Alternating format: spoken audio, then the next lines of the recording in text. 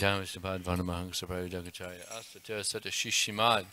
His Divine Grace, Srila A.C. Bhaktivedanta Swami, Srila Prabhupada Ki, Anantakota Vaishnavanda Ki Jai, Namacharya, Srila Haridas Thakur Ki Jai, ISKCON Founder Acharya, Srila Prabhupada Ki Jai, Prem Sago, Sri Krishna Chaitanya, Prabhu Nityananda, Sri Advaita Gadadhar, Srivastava Gaur, Bhaktivinoda Ki Jai, Shri Shri Radha Krishna Gopinath, Shamakun, Radhakun, Giri Govardhan Ki Jai, Shiva Navandam Ki Jai, Sri Maya Purnavidam Ki Jai, Ganga Maya Ki Jai, Jamuna Maya Ki Jai, Tulsa Devi Ki Jai, Bhakti Devi Ki Jai, Samaveda Bhaktivinoda Ki Jai, Transcendental Book Distribution Ki Jai, Harinam Sankirtan Ki Jai, Go Premanandi.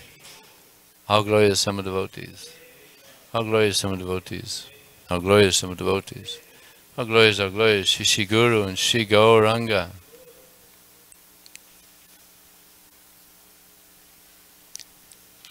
Can someone get a book for me?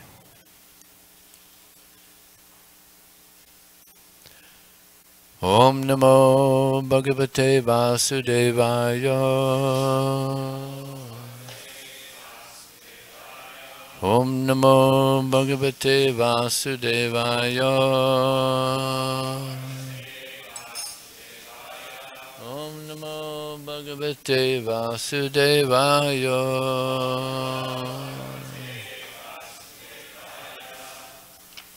So reading from Srimad Bhagavatam, Canto 1, Chapter 10, Text 31.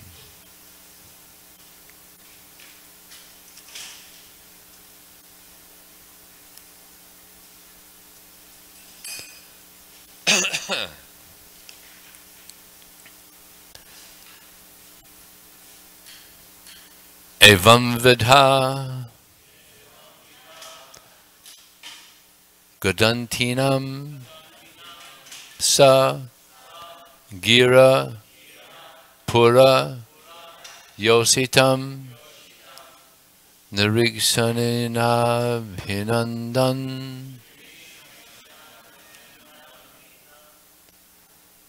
Samitena Yayao Hari Evam Vidha Garani Gada Evam Vidha Gadantinam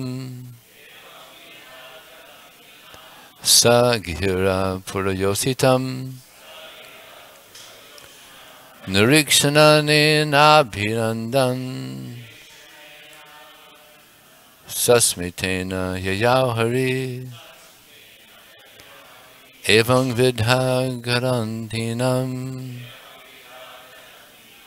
Sagira Purayositam Nirikshanen Nabhinandan Sasmitena Yayao Hari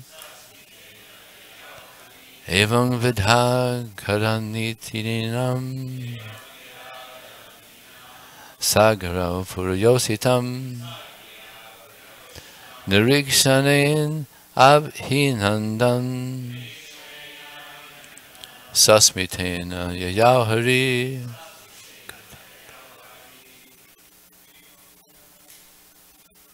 Evam Vidha Garantinam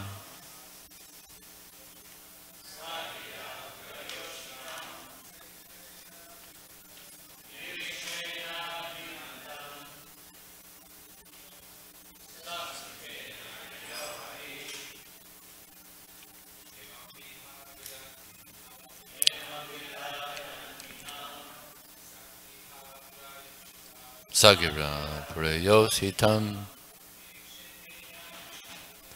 Nirikshanena Vinandan Sasmitena Yayao Hari Evam Vidha Garantinam Sagira Purayositam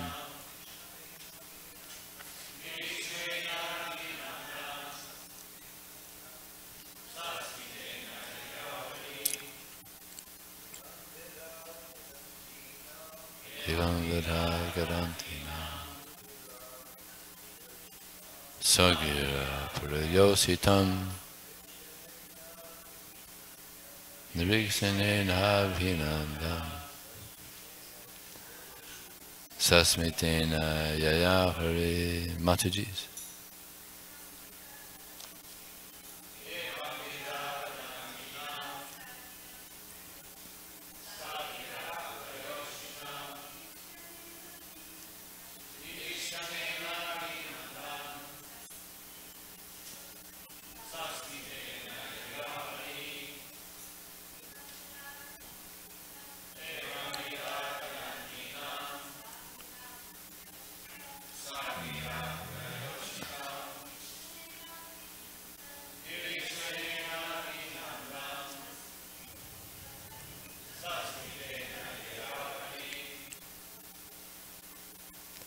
Evam vidha, in this way, Ganantinam, thus praying and talking about him. Sa, he, the Lord, Gira, of words, Purayositam, of the ladies of the capital, Nariksanena, by his grace of glancing over them. Abhinandan, and greeting them. Sasmitena, with a smiling face. Yayao, departed. Hari, the personality of Godhead. Translation. While the ladies of the capital of Hastinapur were greeting him and talking in this way, the Lord, smiling, accepted their good greetings, and casting the grace of his glance over them, he departed from the city. Text 32.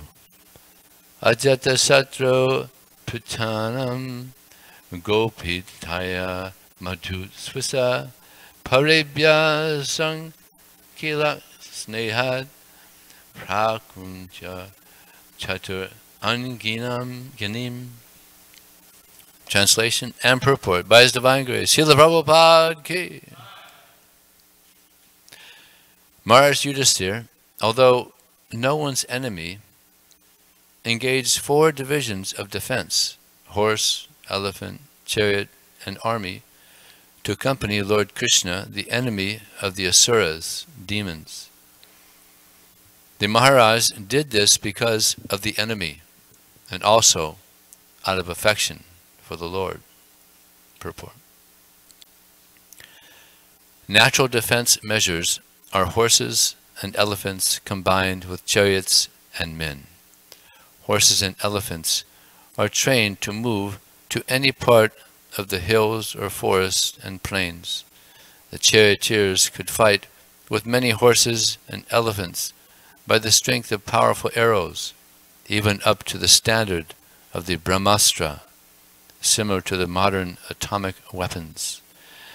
Maharaj Yudhisthira knew well that Krishna is everyone's friend and well-wisher, yet there were asuras who were by nature envious of the Lord. So out of fear of attack from others and out of affection also, he engaged all varieties of defense forces as bodyguards of Lord Krishna. If required, Lord Krishna himself was sufficient to defend himself from the attack of others who counted the Lord as their enemy, but still he accepted all the arrangements made by Maharaj Yudhisthira because he could not disobey the king, who was his elder cousin. The Lord plays the part of a subordinate in his transcendental sporting, and thus sometimes he puts himself in the care of Yasodamata for his protection in his so-called helplessness of childhood. That is the transcendental Leela, or pastime of the Lord. The basic principle for all transcendental exchanges between the Lord and his devotees is exhibited to enjoy a transcendental bliss for which there is no comparison, even up to the level of Brahmananda. Omigyanatamarandasya Gyananjana Salakaya Chakshrum Militam Jena Tasmai Sri Gurave Namaha Ukram Kotavachalang Pungunlang Hayate Gurim Yat Kripa Taraham Vande Shigurum Dinataranam Vanchakapa Tubhyascha Kripa Sindhubhyevacha Patitanam Pavanebhyo Vaishnavebhyo Namo Namaha Jaya Shri Krishna Chaitanya Prabhu Nityananda Shri Advaita Gadadhar Shivasari Gaur Bhaktivinoda Hare Krishna, Krishna Krishna, Hare Hare, Hare Ram, Ram Ram, Hare Hare. So this great king, Maharaj Yudhisthira, was an extraordinary personality. First, we know he was noted to be a person who never lied, which is amazing. And now we're seeing he had no enemy. He was not an enemy towards anyone. Others may have been an enemy towards him, but he didn't see anyone as an enemy, which is also quite amazing. Because, as we know through the Mahabharata, many persons really disturbed his life. For instance, Duryodhana, he tried to kill all the Pandavas and his mother, but he didn't see him as an enemy. Inconceivable. Ashwatthama killed his son and his 4 nephews. Dushashan tried to disrobe Draupadi, a goddess, his wife. It's amazing. He didn't see any of them as an enemy. How is that possible? Because he was a completely pure, transcendental devotee of the Lord, who saw that everybody is a spirit soul. He didn't see Duryodhana offending him. He saw a soul beyond the covering that's just moved by the modes of material nature. Duryodhana is an eternal servant of Krishna. Ashwatthama also, Dushashan, they're all eternal servants of Krishna. So he saw beyond the covering, the facade, the maya, the modes of nature. So in this way, he didn't see anyone as an enemy, but saw everyone as part of Krishna. Very, very elevated level of consciousness. Yudhisthira Maharaj is the type of person that we would all want to be around a lot, to get purification and also get some of that consciousness. So this is a Rajarsi, a saintly king. Didn't see anyone as an enemy. In Kali Yuga, this is the age of quarrel and hypocrisy. So many enemies over little things. So much violence in families. Domestic violence is a huge, huge problem. Enemies within their own family. Prabhupada told of one story of 2 young men, brothers. They got in some quarrel. They were arguing back and forth, and it turned into violence. And one of the brothers killed the other one. So then went to court. The one that killed the other, went to court, and the judge said, put him to death. And the father said, he pleaded to the judge, "Judge, please, one of my sons is dead. I only have one left. Please let him live." All right.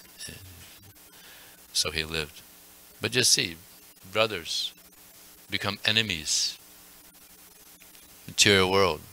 Icha dvesa samudhena dvanamamena bharata. That all living entities are born into delusion, bewildered by the dualities that arise from desire and hate. Born in this world with hate. Kali Yuga. Very degraded age. But Jad Bharat, he interestingly says to King Rahugana that the greatest enemy is the uncontrolled mind, not others. The enemy is within. The enemy is within. And Srila Prabhupada, he makes an interesting statement that the weapon that can destroy this enemy is disobedience. The weapon that can destroy the uncontrolled mind is disobedience. You know, people, they obey the dictates of the mind, thinking that's them. They think that I am the mind, I am the body, I'm the intelligence, this is all me. So they obey the dictates of the mind. But we're not the mind. Evam bude parang budva samstyab jhatmanam atmana jahi satin mahabaho kamarupam drasana. Krishna says, knowing oneself to be transcendental to the material senses and mind, which should steady oneself by carefully engaging in Krishna consciousness and slay this formidable enemy known as lust in the mind. So the lust is sitting, so much contamination is sitting within the mind. So disobedience, don't obey the mind, the dictates of the mind. But who do we obey? Krishna. We obey Krishna. And we're getting so many wonderful instructions from Krishna.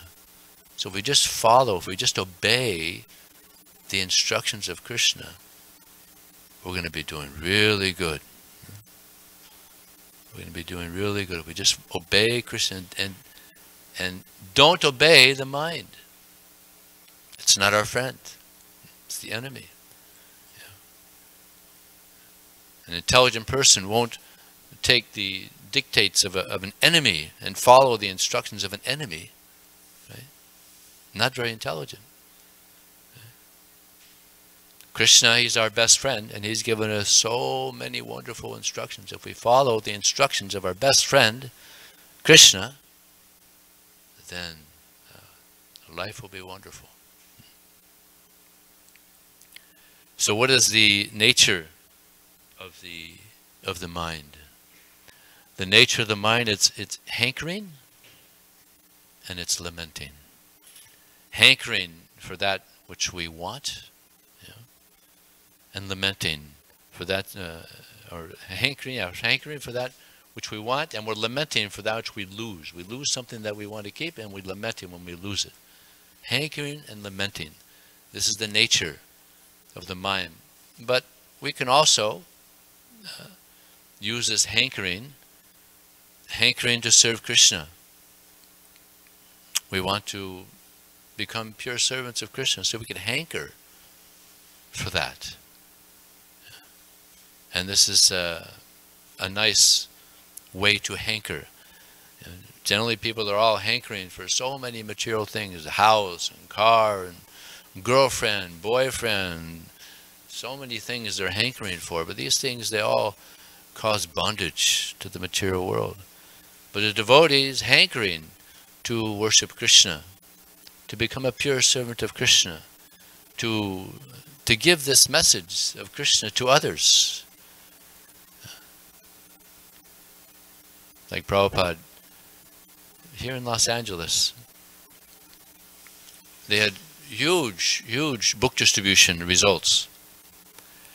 And the devotees, the leaders, they went to Prabhupada's room thinking, oh, Prabhupada's going to be so pleased. Such big results in book distribution. So Prabhupada heard the big numbers, and Prabhupada said, now, double it. So Prabhupada was pleased. Certainly he was pleased, but he wasn't sentimental. Prabhupada was hankering that everybody get an opportunity to hear about Krishna. Prabhupada was hankering also. And lamenting also is there in Krishna consciousness. We lament that could not serve Krishna. Hari Hari Vipale Janama Kainu. This is Prabhupada's favorite song. He says, "O Lord Hari, I've wasted this human form of life, having not worshipped Radha and Krishna. I've willingly drank in poison." So Narottam Das Thakur, he's lamenting that although I have this rare human form of life, I haven't utilized it in the service of Krishna. So we could lament like that. I'm so unfortunate. I have this opportunity. I'm here in the association of devotees. I'm chanting Hare Krishna, but I'm still not pleasing Krishna. I'm still not a pure soul. Still so much material contamination. So we could lament like that. And Prabhupada said, lamentation means purification. This type of lamentation is purification. Yeah. So we could lament in that way. In this way, we subdue the enemy of the mind. We're trying to turn the mind from an enemy into a devotee. It's a big challenge. Big challenge. Not easy. But if you get something easily, then you also give it up easily. Right? But if you find there's something that's very difficult to achieve, but I really want it, and you just give it all you've got to achieve that, once you achieve it, you'll never give it up. So we're trying to achieve Krishna. Very difficult to achieve Krishna. Nayam Atma Pravachayena Labdho Namedeya Nabuhana Shutena. That Krishna, he cannot be attained by vast intelligence, giving scholarly discourses, even by much hearing. But he can be attained by only those persons whom he chooses. So who does he choose? Tesam Sarkyutanam Bhajitam Pritapurvakam Dadami Buddhi Yogam Tam Yenamam Upayantite. To those who are constantly devoted to me and worship me with love, I give them the understanding by which they can come to me. So this is what Krishna wants to see in us. He's asking for a lot. There's one scholar of the Bhagavad Gita, so-called scholar, translated the Bhagavad Gita. In the commentary, where Krishna says, Sarvadharman, Krishna says, Sarvadharman Parityaja, Mamekam Saranamaja. In his commentary, he says, Krishna is asking for too much. Rascals. These are the rascals that are translating Bhagavad Gita. The fool doesn't know that if we surrender to Krishna, then Krishna gives himself. So we come out way ahead if we surrender to Krishna. So here in this verse also, it's interesting that Yudhisthira, he has all these soldiers and all this military to protect Krishna. Does Krishna need protection? No. But this is love. Yudhisthira is Krishna's elder cousin. So he feels it his duty to protect his younger cousin. Prabhupada says in one purport that the highest manifestation of the mercy of Krishna is when he becomes subordinate to his devotee. Krishna likes to become subordinate to his devotee. Yeah. Just like in the Nectar Devotion, it's mentioned that when Krishna went to Hastinapur for the Rajasuya sacrifice, and Yudhisthira was there, and Krishna came up in his chariot, and Yudhisthira was there in his chariot, and they came together, and Krishna got down to offer respects to his elder cousin. But Yudhisthira understood, he knew Krishna is God, so he got down to also offer respects to Krishna, but Krishna was faster. So he offered respects to Yudhisthira. See, this is Krishna. He likes to be subordinate, just like this amazing pastime here, Damodar Leela. It's wonderful.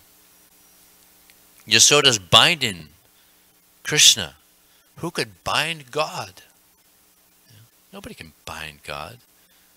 But if love is there, he could be bound by that love. And that was the only way that she could bind Krishna. But she had tried. She'd gotten so much rope, she couldn't bind Krishna. And she got more rope. Still, 2 inches, or 2 fingers. They say both. Too short. Too short. Got more rope. Still, 2 fingers too short. Got more rope. And now it became a scene in the village there. The Madhajis were saying, Yasoda, you've gotten so much rope, you can't bind Krishna. You're trying so, you can't bind Krishna, can't you see? You've gotten so much rope, you can't bind Krishna. She was determined, no, he's done wrong, I'm going to punish him, I'm going to bind him. Even if I have to get all the rope in Vrindavan, I'm going to bind him. So she's put in so much endeavor to bind Krishna. And Krishna sees that. Finally he sees she's trying so hard in her service to punish me. She's feeling it's her duty to punish her son who had done some wrong. So then he decided, okay, you can bind me. So these 2 fingers represent the mercy of Krishna. Without his mercy, we can't do anything. And the other one is the determination of the devotee. So we have to be very determined to attain Krishna. And we have to pray. We have to pray for the mercy of Krishna. But Krishna, he very much likes being subordinate. He enjoys being subordinate. Prabhupada tells of a story of a Prime Minister Gladstone of England. He was in his office and he was supposed to meet with another big leader from another country. So this other leader, he showed up on time. And the secretary said, oh, please wait in the lounge. He's a little busy now. So this leader, he's waiting. And he's waiting. And he's waiting. An hour goes by. And he's like, what's going on? So he goes to the Prime Minister's office and he just peeks in to see what's happening. And the Prime Minister is on his hands and knees, and his grandson is on his back, and his grandson is riding him like a horsey. And the Prime Minister's having a great time. So this person was amazed. So this is pleasure, to be subordinate to someone who loves you. So there's so much love that Mother Yasoda had for Krishna. Just like when Kaliya had Krishna bound. How long was Krishna bound? 2 hours. So Mother Yasoda's just like, this is just like torture. So what does she do? She enters into the lake to save him, to protect him. She's still thinking he's just my little boy. And then she stopped and she faints. So much love. I remember when I was a youngster living in Texas, I had heard that this lady was in her yard there and a car was backing up and her child was going to get run over. But she wasn't so close that she can grab the child. So what did she do? She picked up the car.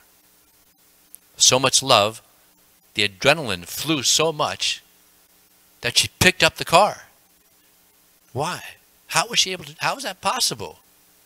Love. Love. We can do amazing things with love. It's like Prabhupada had so much love for Krishna, so much love for his spiritual master, that he did practically the impossible. What he did is just inconceivable. It's like there was a Newsweek article. The 10 people that became successful, very successful, multimillionaires after the age of 60. Prabhupada was one of them. Now, if they would have had after 70, Prabhupada may have been the only one. There was 10 that were after 60. Prabhupada made his success after 70. So many temples, so many men, so much money. So much. It's inconceivable. Because the love that he had for Krishna, that he had for his spiritual master. So this is the power. This is the power of love. We're able to do amazing things with this, the love for Krishna. And if one does attain this love for Krishna, then one is no more attracted to society, friendship, and love. Even it's said that if you want to continue on with society, friendship, and love, then don't go and see Krishna on the bank of the Yamuna playing his flute. Because if you do, you'll no longer be attracted to the so-called pleasures of this world. There was one interesting book distribution pastime. One Mataji was distributing books in the airport, of course, many years ago, when we had the airports. And she was talking to one young man, and finally the young man understood that she's a Hare Krishna. And he said, "Don't give me any of your cookies." "No, I don't have any cookies. I ran out." "Oh, good, because you guys gave one of my friends these cookies, and now he's not chasing girls anymore. He became a vegetarian, and he's became very unusual." Yeah. So she said, "Well, that's good. That's good." He said, "Well, yeah, that's good, but I'm not ready for that. Don't give me any of your cookies." Yeah.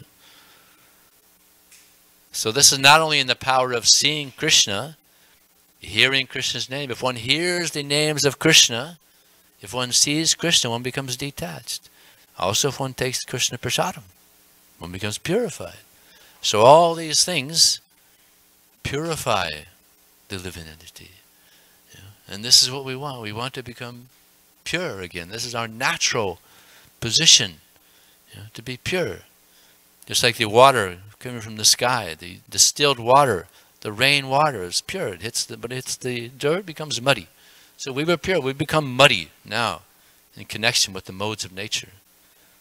But we can become pure again by this connection with Krishna. Bhakti Purusana Bhava Varaktir Anyata Chaisa Tuki Ekakala Prapadyamana Yatasnastu Tusti Pusti Sunagaina Nugasha. That by rendering devotional service to Krishna, 3 things simultaneously occur. We develop love for Krishna. Won't that be nice? Huh? Love for Krishna. To be a normal soul again. Won't that be nice?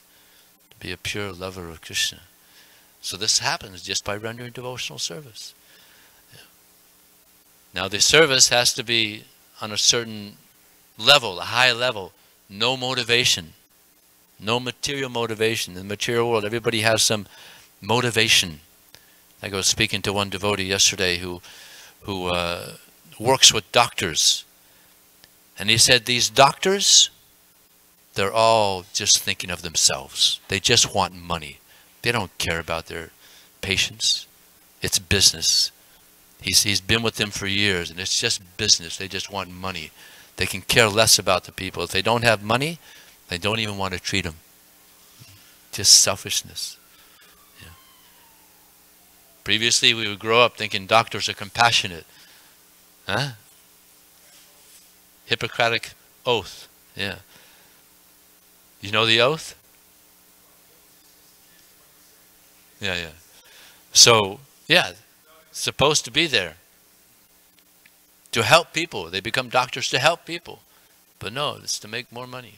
Yeah. So we're trying to serve Krishna to please Krishna, to please the devotees. You come to Krishna consciousness, there's a lot of opportunity to live a nice life. Yeah.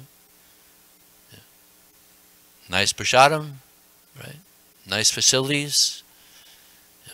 Now we're become a little more wealthy. I remember when I joined, we were very poor. My bed, when I joined, was a sheet. All the brahmacharis were sleeping on sheets. We couldn't even afford a mat. That was our bed. We had one shower, 25 brahmacharis. We had 30 seconds to take a shower. You know, that was cold. You couldn't wait for a warm. It was just cold, quick, 30 seconds. Yeah, so we were very poor. Now we've become a little more wealthy, you know. Yeah.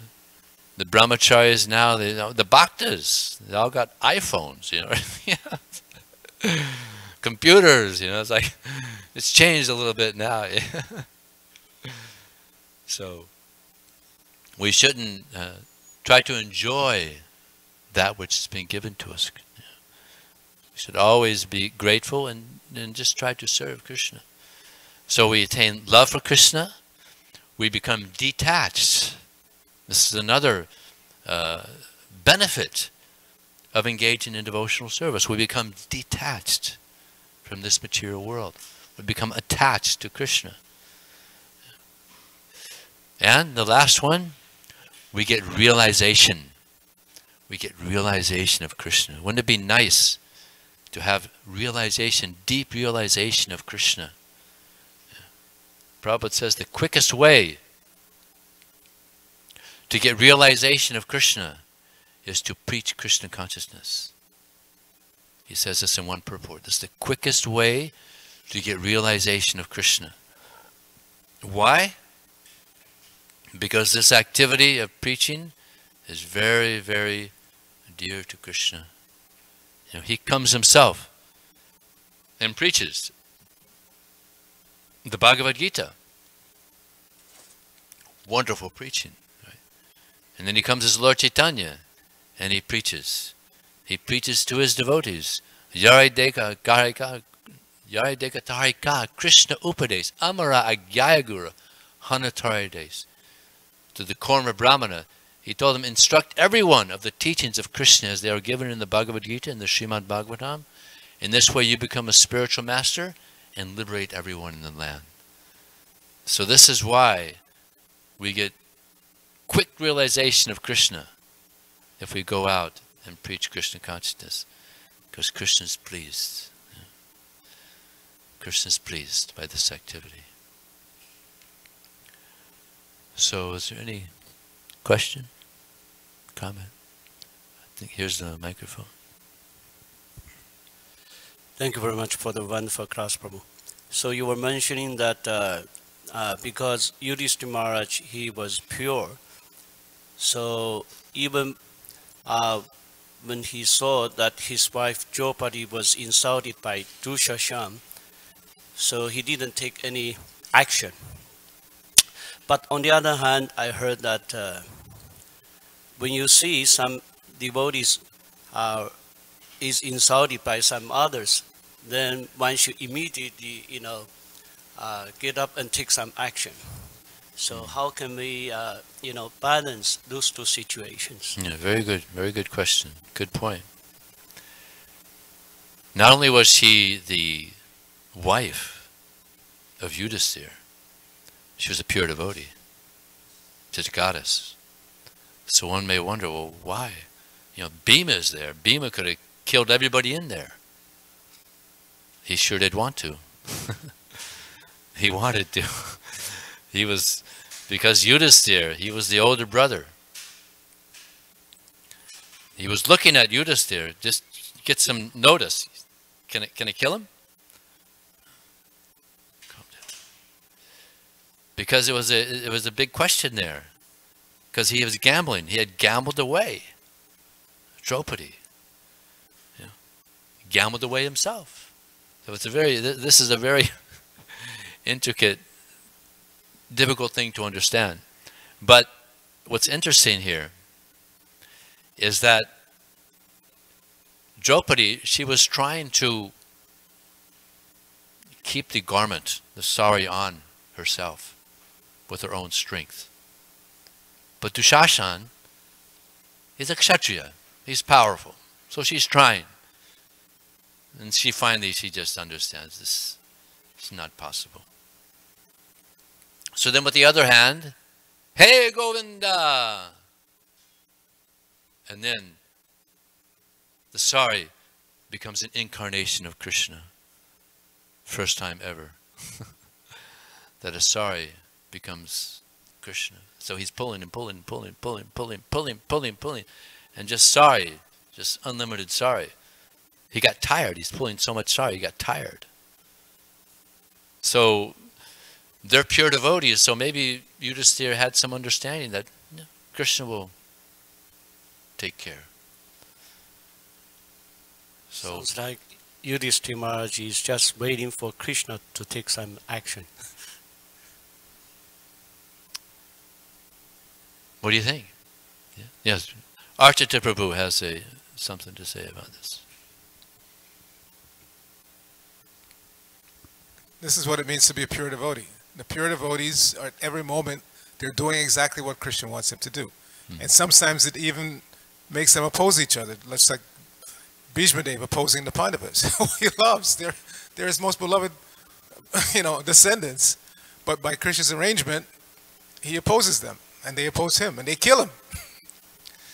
So that's why it's not so easy to understand the actions of the Lord or the Lord's devotees. We have to hear from pure devotees what it means. If we try to speculate and figure it out ourselves, we'll just come to a point where we lose faith. Just like when you look at the situation of the big demons like Hiranyakashipu and Ravana. They were sent practically by Krishna from the spiritual world so that he could fight them. But in the meantime, they killed so many people, so many sages, so many. So you may wonder, what kind of God is that? How could he allow these demons to kill so many people? You see, it's not so easy to understand. When Krishna does something, it's not easy to understand. You can't always rationalize it or figure it out. You have to accept the verdict of other pure devotees who know what's going on. So in this particular case, Krishna is actually inspiring so many pure devotees to do different things. He's inspiring Yudhisthira not to act. He inspired Bhima saying he wanted to act. He actually got mad at Yudhisthira. He actually wanted to beat up his own brother because he wanted to do something. But because the etiquette was there, the Kshatriya has to follow the king, he remained calm at that point. He inspired Bhishma Dev not to say anything. Bhishma Dev didn't even oppose. To say, hey, stop, Dushasana. He was in the audience. He was in the audience. So it's not so easy to understand how all these different pure devotees are acting differently. But what it means to be a pure devotee is that at every moment you are doing exactly what Krishna wants you to do. Even though it may seem immoral, like Arjuna killing Karna or whatever, they're doing exactly what Krishna wants them to do. Thank you. Any other question or comment? Thank you very much. Srila Prabhupada. Oh, is there one? Was there? No. Srila Prabhupada ki jai.